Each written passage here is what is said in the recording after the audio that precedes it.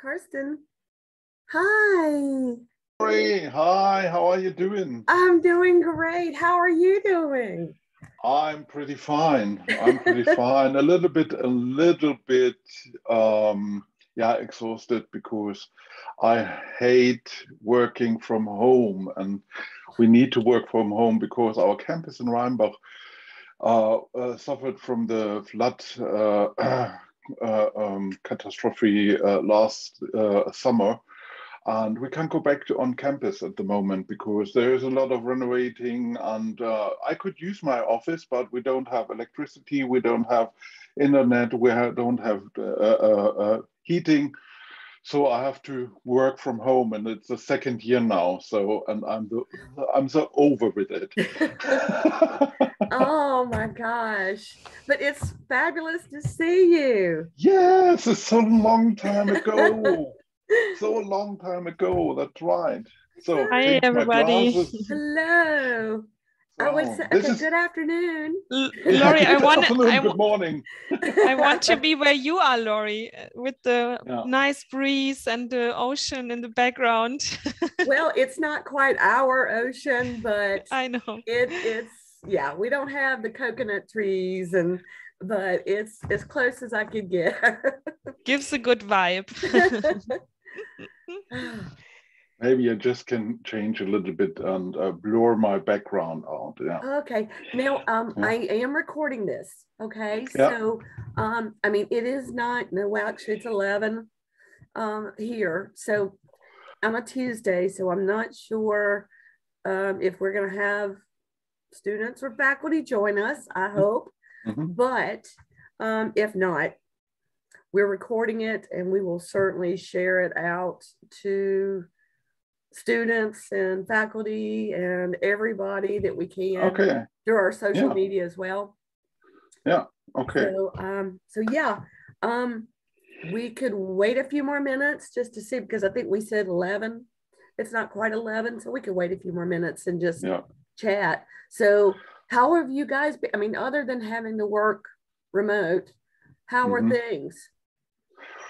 Pretty good so far. Pretty good. Pandemic is just we had so many.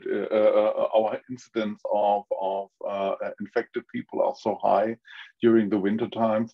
I got boosted already, so I had my third vaccination in December, but it doesn't matter. Omicron is the main virus at the moment, and yeah. But we are getting better, and at the middle of March, they will reduce all the restrictions, and hope we can go back during the summer to a more normal life. So you're saying March? That's what is that what they're saying in March? They're going to release, relieve some of the restrictions? Yes. Yeah.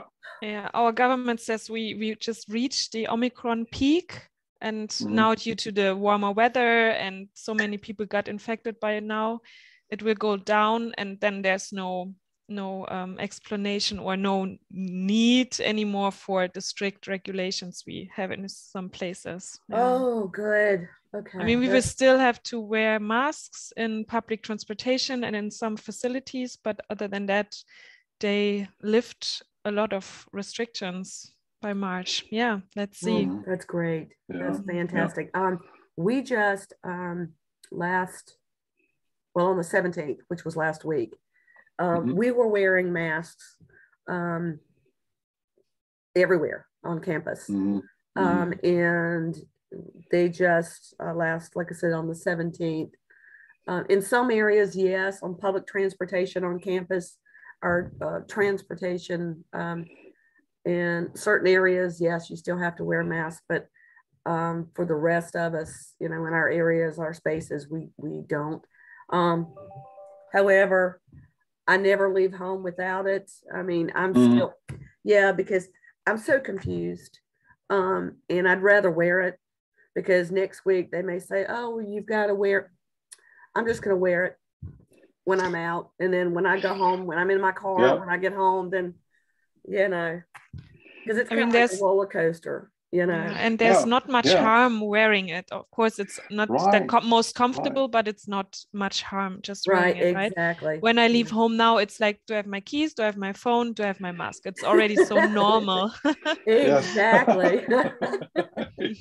Yeah, all of the essentials, right? Yeah, right now it's those, those three. Oh, goodness. Yeah, and on the other hand, maybe we get used to it during the cold times in the year when we have cold, when we have flu, that we wear stuff, that we wear our mask, because not to only to protect ourselves, also protect others. So well, also I remember too, it's funny because we did have some cold weather, but I mean, I know it's, you know, it looks like it's always great, you know, behind me, but we do get, you know, some rather cold temperatures, and the mask actually helps keep my face warm. So that's true. Sometimes it's even more comfortable in the winter, right? But it's sometimes hard to recognize people. Now when it's cold, we have the our hats on and the mask on and the big scarf, and it's like, okay, I know your jacket. That's good, because otherwise I would not recognize you. or they recognize your stance or your walking, you know. Exactly, something like that. I know a lot of my friends know my gait when I'm walking. You know, it's like that's got to be Lori. Okay. Yeah. All right. Well, it is a few minutes after 11, so you know we want to be punctual. So I will let you present, and then if you have any questions for me, or if I have any questions for you, we can take those at the end, if that sounds okay to both of you.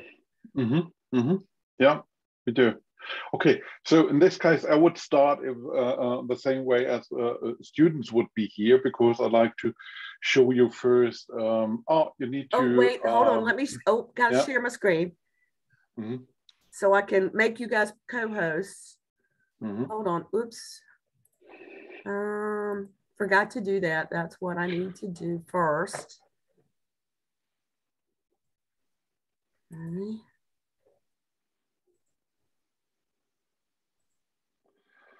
So now it looks pretty cool. Okay, now. Okay. So the first thing I want to show the students is that this is the place where you're studying at the moment, I guess. And and I remember I have a lot of really good times at Coastal Carolina, because I started with the summer school program in 2001 as a student at Coastal. So the first time when I were in South Carolina and at Coastal Carolina University. And this is the way you have to, drive, fly, or whatever. I'm not sure how fast it goes to arrive in Germany. So my Google Earth is in German. So the German name for Germany is Deutschland. And as you can see here, Germany is this place, and here is our capital city in the far east of Germany. And these 4 points are the western part of Germany, and this is where we are located. So we are very close to Cologne, one of the 4th biggest cities in Germany, with 1 million, a little bit over 1 million citizens. And the next biggest city is our former capital, Bonn. And as you can see, we are located at 2 locations. One is in St. Augustine. This is our main campus with all the administration and so on. And the second one is around what's about 30 kilometers away on the other side of the Rhine in the Eifel. And this is where I work in St. Augustine is the place where Jana is working. And I'm very sorry, I should have started with a short introduction. So my name is Carsten Heinrich, and Jana is my colleague. She is working for the International Business Study Program. And we will I guess you would say something about your job after my presentation. Okay, I switch over to my presentation, and yeah, very impolite of me. But yeah, students know that I am sometimes a little bit impolite. Yeah.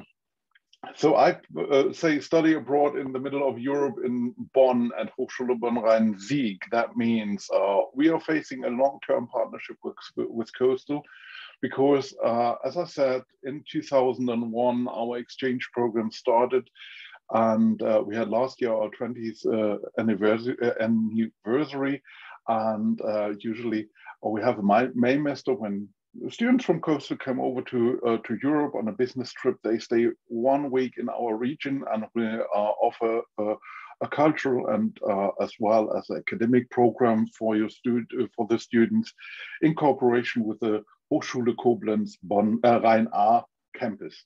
And on the other hand, we are going to Coastal 3 weeks in the summer and participating in a summer school program with the Wall College. And yeah, I have also, and I hope that I just need to stop again. Sorry, technical issues. I should have known this, but yeah, doing online classes so often. I have a short introduction video to our university. Hochschule Bonn Rhein Sieg is located in the heart of the Rhineland, with Cologne and Bonn close nearby, and 3 campuses in St. Augustin, Rheinbach and Hennef. Our university is a place of conviviality. Our inclusivity and sense of community truly set us apart. All of our teaching, studying and research takes place in small groups and in relaxed, familiar surroundings. Our selection of around 40 programs of study is interdisciplinary and places an emphasis on practical application of the course content. Our dynamic and modern institution provides its approximately 10,000 students with the best possible study and research facilities. Foreign languages, study abroad programs, international collaboration. Here at Hochschule Bonn Rhein Sieg, we produce highly qualified specialists and leaders of the future. As a university with a strong emphasis on research, we are able to use our top-class facilities to conduct research into current trends, while also tackling the greater challenges faced by society as a whole. In doing so, we remain grounded in our local roots, but with international perspective. We are a certified family-friendly institution. It is important to us that those at our university have time for their families while also pursuing their chosen career or course of study. Enroll at Hochschule Bonn Rhein Sieg and take advantage of the variety of options on offer. Yes, so this was our 2 campuses, and where we located here, you can see a short map or a little map of it. Bonn, and here's Rheinbach, and there's St. Augustin. The Department of Management Sciences is the largest department of our university. And we are very well connected to companies in the region, especially DHL is the main, the headquarters is located in Bonn, and different other, the German Telecom and different other bigger companies around our area. And we have around 2,900 students and on 2 of the locations in St. Augustin and Rheinbach. Our department offers 9 study programs in total. There are 3 bachelor study programs. As you can see, business management, business psychology, and international business, as well as 6 master study programs in business psychology, controlling and management, CSR and NGO management, innovation and information management, as well as marketing and startup development. The red ones are not choosable at the moment because they have a higher tuition fee, and I'm not sure if it's possible to choose some of the courses over there. And as you can also see, is the most of the programs are in German. But our business management study programs offers English speaking or English taught classes, as well. International business is the complete program is in English, and marketing master's program is also in English. And that's the reason why I just highlighted the three study programs in blue and bold.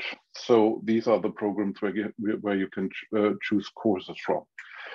I just want to give you an example of one of our certificates. We are offering the International Management Certificate, ends with a certificate, or is you will get a certificate after passing all classes at the end of your stay at our university.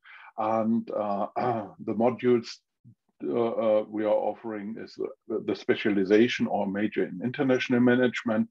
And here you can see the sub-courses you have to attend and pass an overall exam at the end of the semester, as well as intercultural communication, an elective in comparative international business studies, and as an alternative electives, you can choose scenario planning or a German language course. Why not learning German when you are staying for 1 or 2 semesters here? We also have a course overview, and I will provide it to Laurie, our course overview. And if you have any questions, then you can ask her to get the overview. And if you have questions to a special or special courses listed in there, then you are very welcome to contact me. So coming to our contact data, we have one is our international office welcome center, who support all the application process and is very good connected to your international office. And concerning departmental questions or course questions, this is my contact data, and yes, I'm the departmental coordinator. So, and in case you have questions, yeah, just contact me. I'm very happy and to see you maybe next time on our campus. So now I'd like to give over to my colleague Jana. Okay, thank you very much, Carsten. I will also share my presentation quickly.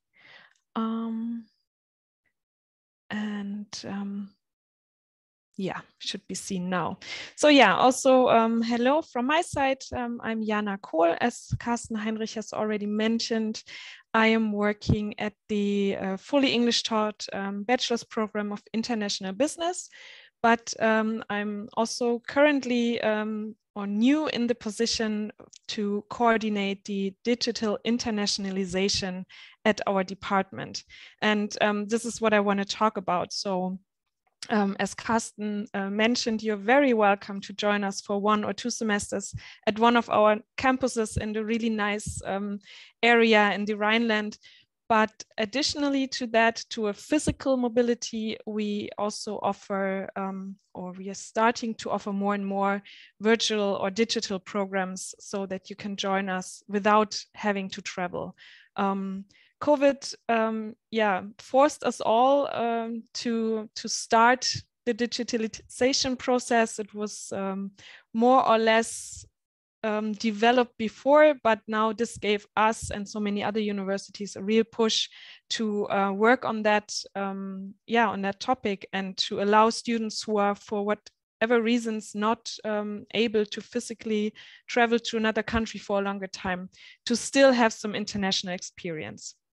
So quite at the beginning of the pandemic, even before, a professor in our study program of international business has started the so-called code-share teaching and learning program. And the idea is that following the principle of code-share sharing in airplane companies and flight companies, to open courses at partner universities to their respective students, so that courses are not only visited, for example, by our students at HBRS, but also from our partner universities. And our partner professors in the network do the same. They open their courses to students from other students at the network.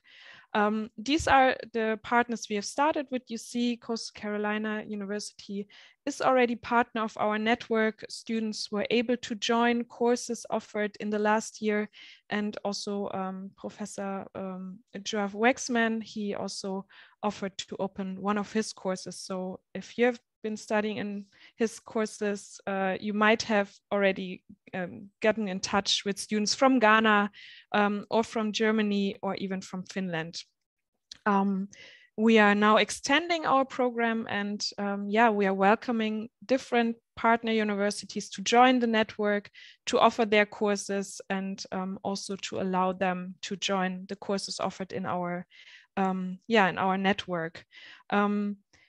To open courses for students at other universities is beneficial for all sides. So on the one side, we are extending our curriculum, but for the students, it is a truly international experience, working in groups together with students from various nations from all over the world, which yeah, we got a really good feedback from the last year. So yeah, that's what we are focusing on in further next steps. So what we offer is, on the one side, a program in digital international general studies. That means these are courses in general studies, not connected to one field of study precisely, but sometimes it's general politics combined with business studies, or it's soft skills courses, and they all take place online, and yeah, students from our partner universities can join them. They have different formats, such as seminars, guest lectures, workshops. Yeah, the international networking is also promoted there in a high scale. You see the links here in the presentation. So for the current offers and the registration periods and registration procedures, you can check the information there. And on the other hand, what I already mentioned is our code-share teaching and learning courses. These are the courses from other faculties of management or business studies that are offered for students in the network. I already mentioned one big advantage is that it has very international study groups. Students are forced, or they are asked to work together in international groups. And these courses have synchronous and asynchronous learning elements. That means there are online sessions that are visited together from all students at the same time, but there's also group work outside of these online sessions.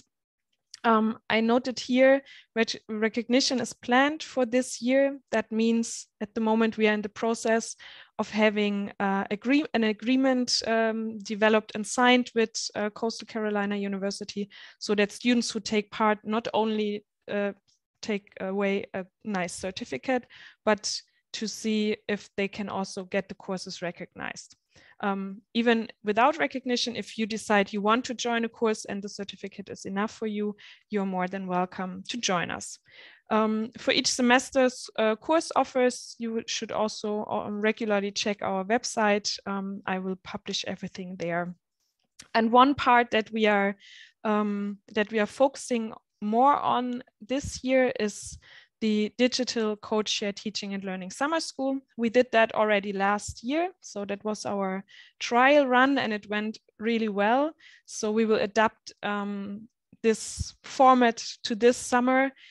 Even though we are expecting more possibilities to get together on campus in bigger groups, we will still offer a variety of courses online or maybe hybrid. That's still to be discussed. And unfortunately, up to today, I don't have very precise and detailed information because we are just now in the process of planning it. So I will have more detailed information available in mid-March, and I will happily send them over to Lori as well, so you have the latest update.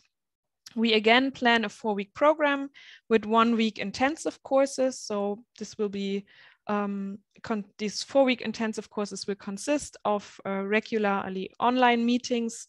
There we are trying to find a good time during the day that suits as well students from the US as also in Europe, so that none of you have to get up super early or have to stay up super, super late. That's of course a challenge, but I think we can manage at least for some of the courses. One part we are discussing now is when to start with the summer school, and 2 options are either in mid-July and then running for 4 weeks, or at the end of August running for 4 weeks then. All courses, of course, will be taught in English and will be taught online, or as I mentioned, maybe hybrid, but there will always be the option to join in virtually. And that's, I think, also became clear from what I said. It will be taught by lecturers at international partner universities.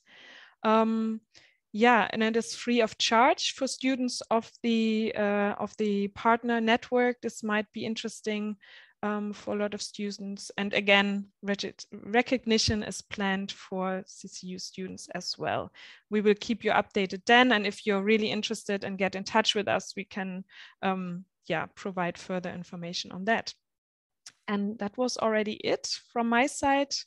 Hopefully we will meet some of you in our virtual courses, and of course, always feel free to contact me in case you're interested. You find the contact details here and in the previous presentation also. Yeah. Now I would come to the part if there are any questions, but we will just put the questions in whenever you feel like contacting us. Laura, we cannot hear you yet, Lori. Well done, and thank you both. You're welcome. So, yes, I am going to reach out to, obviously, one of my target audiences will obviously be the Wall College of Business, but one of the programs that you mentioned, offering other courses as well. So I know you mentioned politics as an example, or maybe some of our what we would consider core requirements, even for our business students who need those. So I'm certainly going to reach out and share this with the other colleges as well. Yeah, great. Yeah. So I do have a question. We did talk about this prior to beginning the session about Germany loosening or not in March, loosening up some of the restrictions. One of the things that we are still doing here at Coastal, we are approving our study abroad programs on it still a case-by-case basis because of COVID and the pandemic that still is out there, unfortunately. Yes.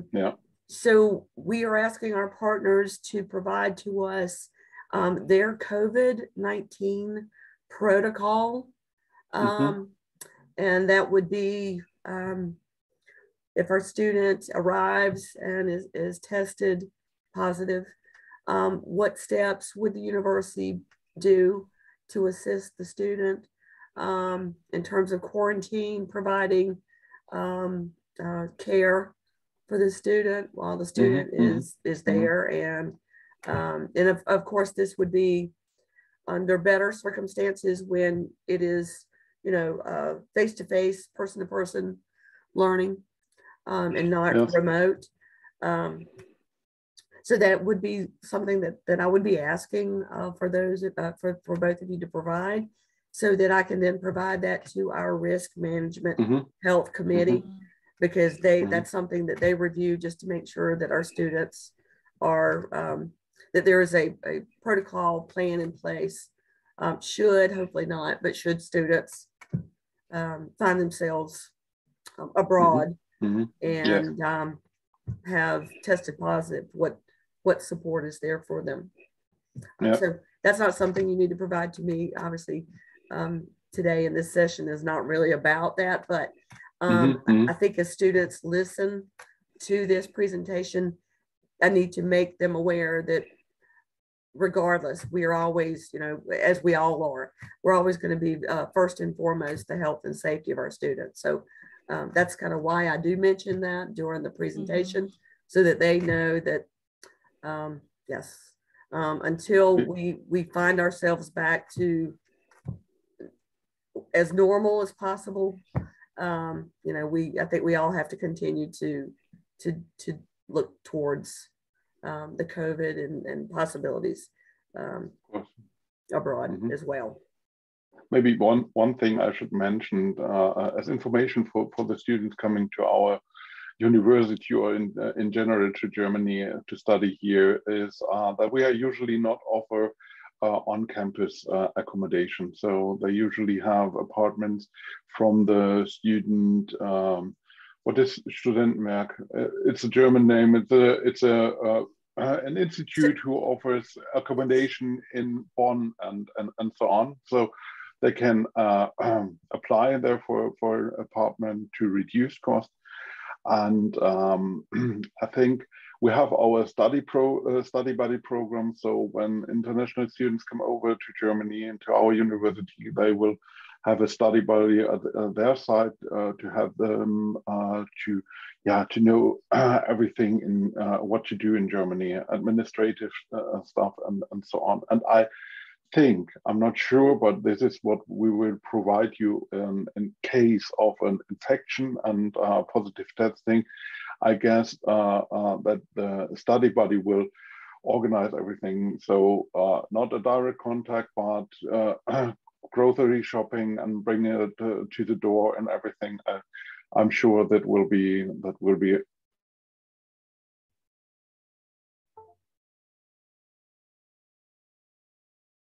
about our policy we have and what our university told us what we have to do, and and things changes so often, you know. So true. That's something that I will be asking for updates on your, you know, the estimated cost of accommodations. So obviously having the fact that I know that, because that's always been the case for students going to your university. They will be cooking their own meals for the most part. So yes, that's one of the things that I've always done, is trying to put together an estimated budget to give students a sense of their overall cost associated with their study abroad experience. So thank you for that updated information as well.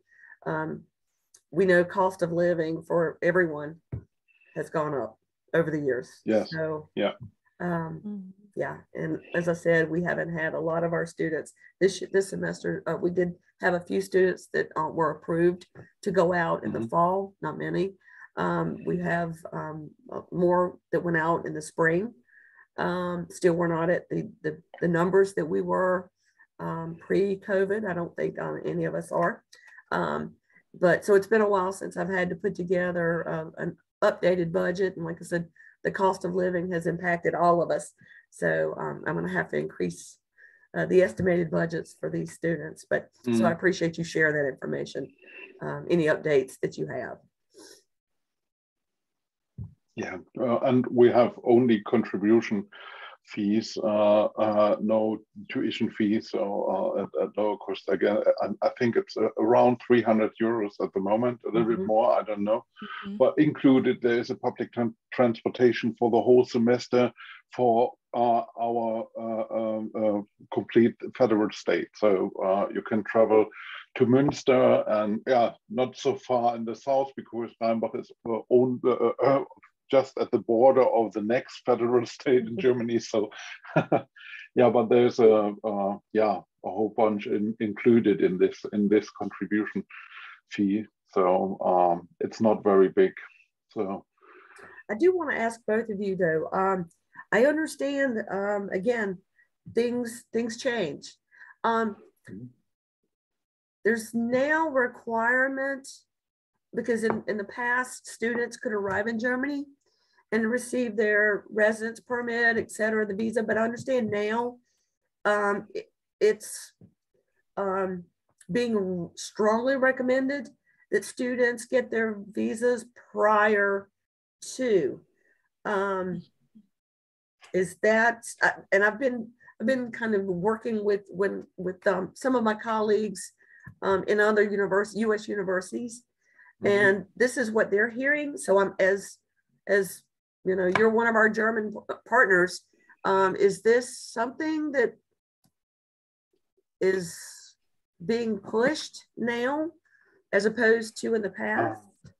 Yeah, honestly, in this case, our Welcome Center in the International Office is more integrated in this visa processes and everything. So I don't have any current information about this, if there's a difference. The only thing I know is that we have, if you travel, you need all the testings and everything. So, and I'm not sure if there are restrictions for different states, which makes it a little bit harder to get a visa for Germany. But sorry, I can't. No, that's okay. I have you. You know, I have you here and wanted to take this opportunity to, you know, kind of pick your brain and, you know, ask these questions. One idea that I have is that also the public offices, right, like the foreigners office, they work with lower face-to-face appointment time, this and that. So maybe this is something they recommend so that they lower the workload, let's say, or the traffic of people visiting the office. But I'm also not so sure. Okay. Yeah. Again, this is information that's coming from my colleagues at other U.S. universities that we share information, and they've had not a lot, but they've had a few of their students that you know, in the past it wasn't you know, something that the students had to do a lot before arriving in Germany. But now it is kind of a reverse. So I just thought I would ask. So yes, I'm going to reach out I'll continue to use them.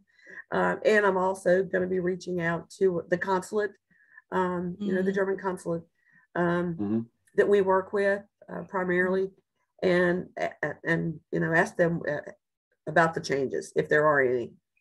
Yeah, but if there are really students interested in coming, as Carsten mentioned, the Welcome Center, they provide really good counseling and all these kind of questions. And I'm sure they're also in contact with the foreigners office and the consulate and all this. So they should be able to help for concrete questions for the students, for sure.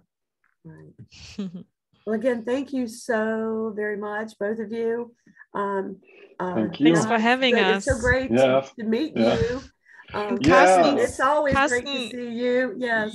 You're serving some German stereotypes, because only I know that in your beer glass is tea, not beer. That you just had. You're right. You were drinking and I was like, okay, he's showing how to be German. Okay, I have Germany, my iced tea. Okay. Yeah, all right, that's perfect. This is tea, and of course. But on the other hand, in Germany, they would say we already have Feierabend. That means the evening after work. So we say fire party. The one-by-one translation would be party evening, but no. So, but having a party, it could be a beer as well. So, cheers. Yeah, great. Again, thank you both, and I will hopefully get to see you. You know, maybe one day in person. Whether that's both of you coming here, or you know, I'm still trying to get to Germany after all these years. So you're more than welcome. Maybe that will happen. Of course, you know, in the very near future. But again, thank you both. Enjoy your afternoon. You have a nice day too. Okay. Thanks for having us. Have a nice day. All right. Bye bye. Bye, Laurie.